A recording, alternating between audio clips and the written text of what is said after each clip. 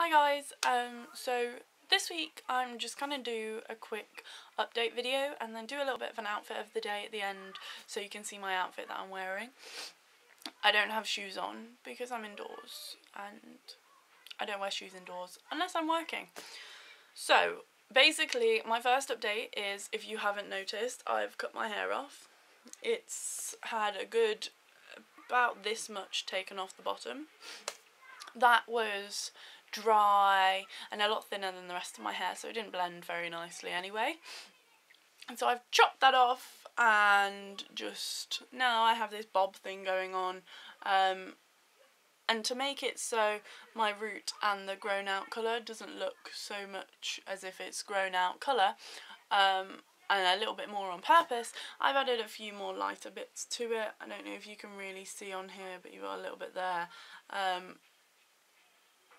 So I've done that and it's working really nicely.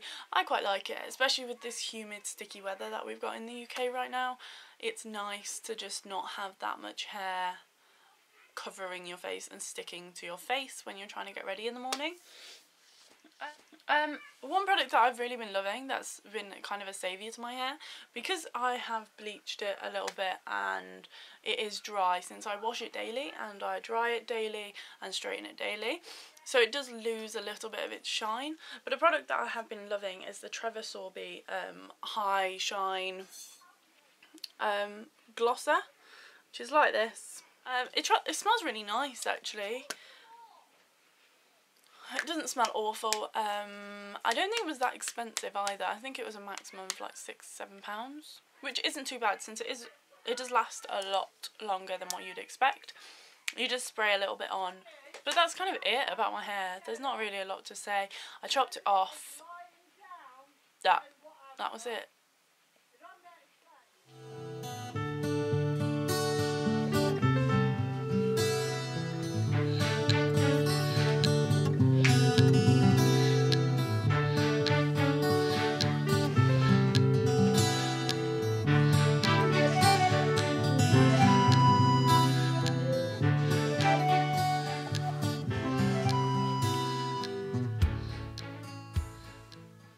Okay, so that was my outfit of the day. Nothing really special. The jumpsuit itself was fairly affordable.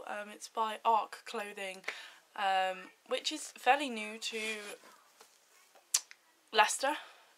I love it. It's really comfortable. And the fabric is really baggy and loose, so it's really nice for this sort of weather. But yeah, that's about all I have to say to you. Hopefully this video wasn't too boring. I tried not to ramble on too much, but I know that is a problem of mine. So I will see you again sometime soon. And if you'd like me to do a video talking about vegan snacks and gluten-free snacks, then just comment down below and I will be sure to do that.